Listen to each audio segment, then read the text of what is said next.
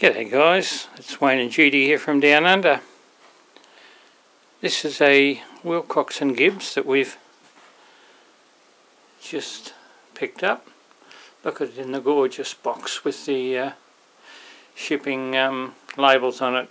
We've even got the complete story of the journey of where those labels actually come from. But anyway, this is about this little baby here, Ida.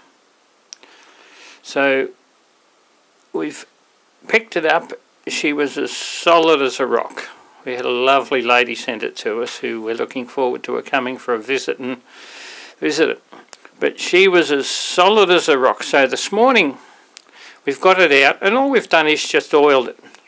And moving the wheel backwards and forwards, you could see it had about a 1/16 of an inch play, which told us that there was movement. You could actually see underneath at the looper that there was actually tiny movement. So that told us that across here there was movement.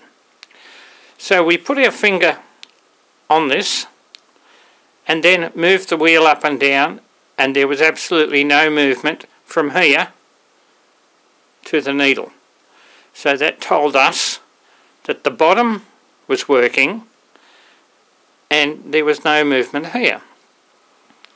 So it was either going to be seized in the shaft in there, in this mechanism here, on this bolt through here, or through these two sleeves. And through our little bit of experience, we decided that these sleeves are going to be the actual problem. So we went backwards and forwards and backwards and forwards, and it just would not budge. So then we came out and used a thing that I call a bit of butch. So we got, be very careful and respect everything about this.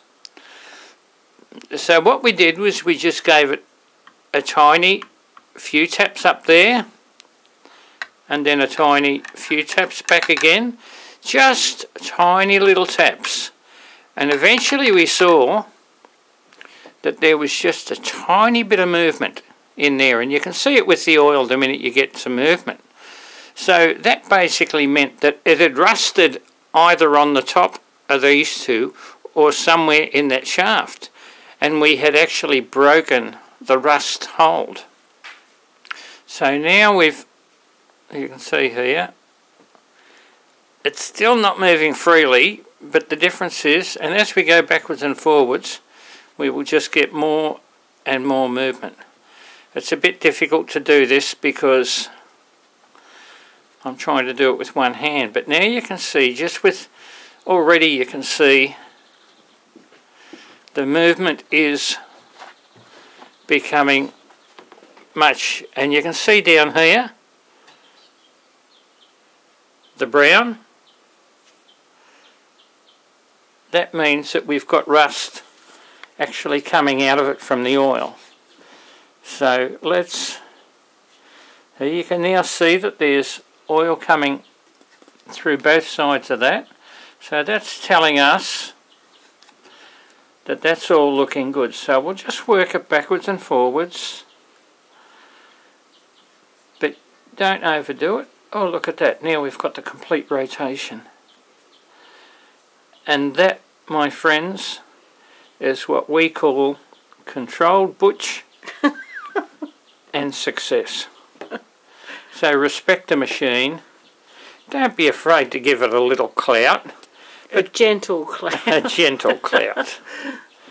So just in that few minutes, just with us sitting here, you can see what a little bit of butch and a lot of love can provide. So hopefully we'll get this going, and good luck with you. But just respect it, understand, and when we say gentle, we do mean gentle. Thank you very much for watching. So it's Wayne and Judy signing off.